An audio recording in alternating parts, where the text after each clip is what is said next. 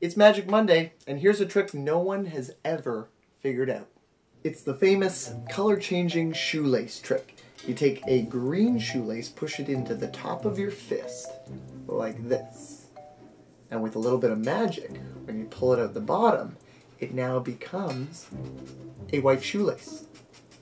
Push the green one in, pull the white one out, green one in, white one out. Just like that.